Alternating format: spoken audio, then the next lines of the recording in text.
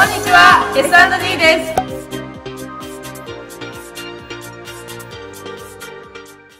今日はレシーブドリルシリーズパート1、ペットボトルやコーンなどを使用して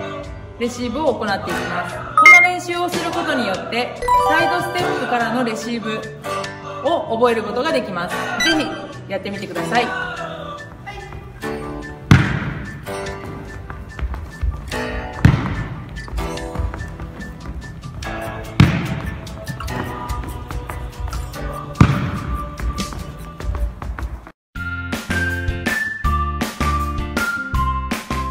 チームによって違うと思いますが、レフトバックの構えるポジションがここだとすれば、斜め45度前ぐらいに目標を置いて、その外にボールを出してもらってレシーブをしていきます。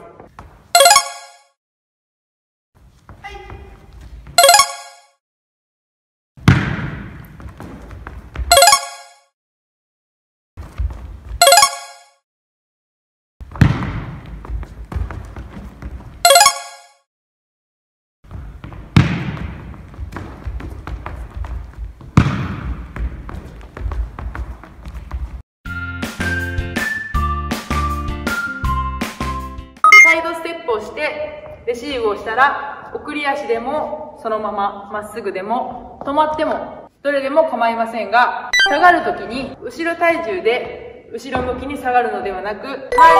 心で半身になりながらサイドステップをしてレシーブ。足をクロスさせるのではなく、ずっとこの動きで前にレシーブをしていきます。レシーブをするときも下がるときも移動するときも前重心で行っていきましょう。はい。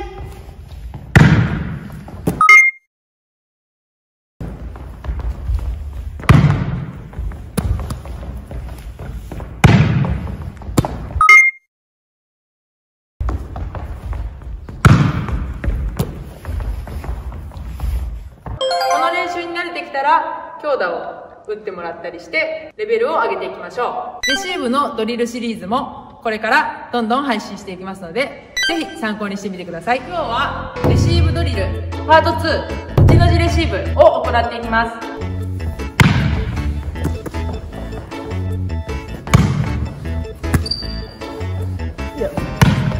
バレーボールは基本サイドステップでプレーすることが多いので、サイドステップを体で覚えることができます。このようなコーンやペットボトルなどを両手を伸ばしたところぐらいに2つ置きます。その間をレシーブをしてサイドステップで回ってレシーブで、次反対にサイドステップしてレシーブを繰り返していきます。レシーブを少しコーンより前に出してもらいます。レシーブをするのがこの位置より前にあるため、サイドステップをして後ろに下がってしまうと間に合いません。なので常に前重心でサイドステップをして、後ろに行っても前重心で前に行く必要があるので、自然と前重心が身につきます。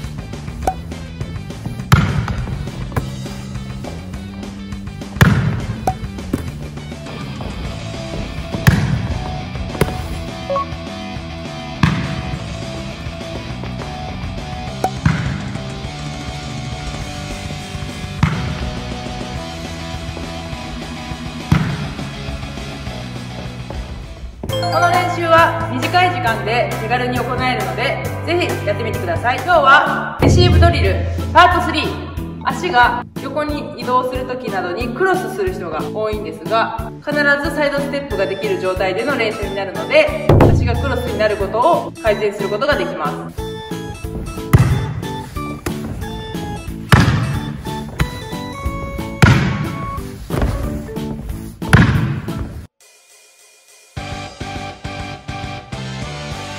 うなコーンやペットボトルを構えた時の足幅に置きます。そしてコーンに当たるか当たらないかぐらいまで近づいてレシーブします。その時にサイドステップを入れてレシーブをします。それを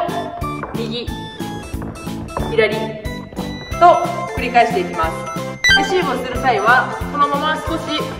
送り足をしてもそのままでもどちらでも構いません。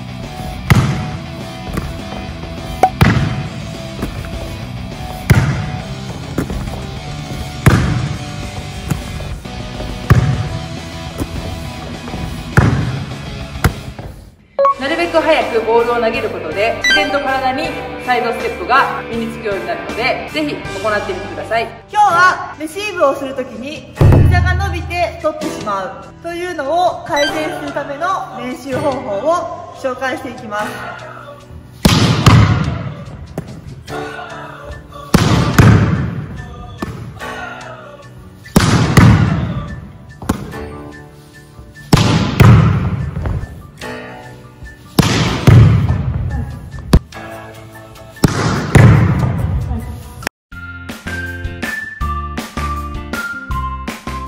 まず1つ目はネットがちょうど自分の目の前にある位置に構えておいて手だけネット下に出していきます。強打を打ってもらってそれをレシーブしていきます。そうすることによって膝が伸びてしまう場合はネット下に手が当たってしまうので膝が伸びてしまったというのがすぐに自分でわかると思います。この練習をするときは必ず膝を曲げた状態で取るというのが意識しやすい練習方法だと思います。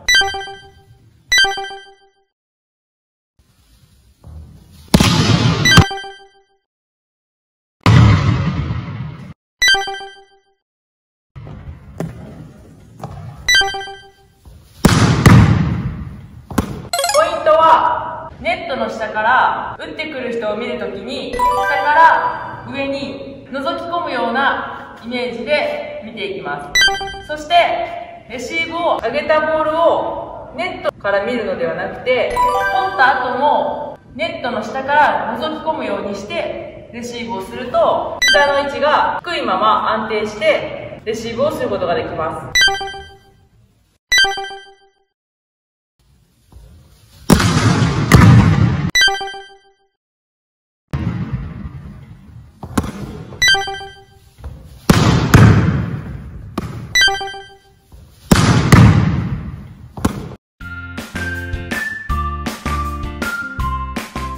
2つ目の練習方法はレシーブを取ったら前に胸をついていきます。そうすることでレシーブをした後に膝が伸びてしまうというのを防ぐ練習となります。この練習をすることで伸びてしまったらそこから下についていくのは怖いしやりづらいと思うので、低く構えて前重心になって倒れるというのが一番スムーズにやりやすいと思うので、自然に膝が伸びないようになってくると思います。